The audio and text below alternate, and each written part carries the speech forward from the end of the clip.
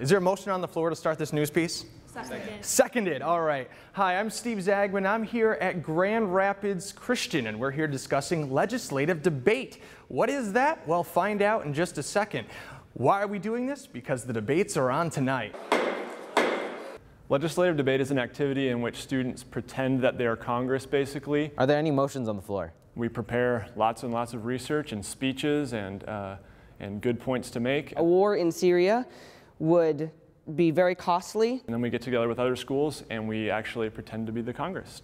So really, we would just be helping our own cause. We are judged by how good we speak. Legislative debate, I think, teaches you how to clearly articulate a point and explore all the different intricacies of every issue. So I thought I would give it a try. So this is what I would do if I was sitting here. I would say, I raise my hand. You would stand up, right? I would stand up. Okay, so I would stand up and say, I'm an avid fan of Star Trek. Well, the Prime Directive is certainly a great example of something we should follow. Maybe I should stick to reporting.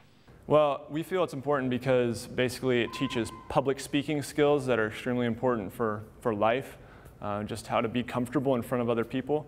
So is this style of debate anything like the presidential debate? To some extent it is, because it's about people trying to prove their point as to like who's right and who's wrong. But to another extent, it's more about Congress and it's more about getting together than individual debate. Hey, I'm convinced.